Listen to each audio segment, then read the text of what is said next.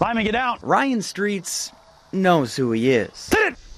I think to be a head football coach, you got to be a little bit crazy. So do his Blue Raiders. Goofy. Definitely goofy. Back up, back up, back up, back up. Stop right there. And that happy-go-lucky personality changed the culture at Anamosa. He set the tone right away that he was going to be fun and that he was going to make everybody enjoy the sport, love the sport, and then with that, you know, success will follow. Set, go! And it did.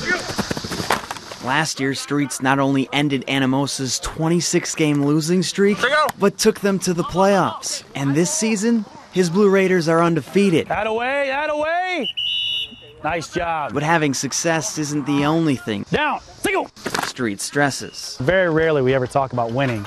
You know, winning will always come, but preparing the kid, you know, like I said, to contribute to society, making sure that he's a good leader. Which is why, in order to be on the captain's council, Streets has his players apply with a resume and an interview, just like they would for a job. That was my first interview I've ever had, and since then I've had 2 more interviews. So, you know, he really helped me get my feet wet going into the real world. It really teaches us like real world experiences. We have to learn about leadership and stuff like that.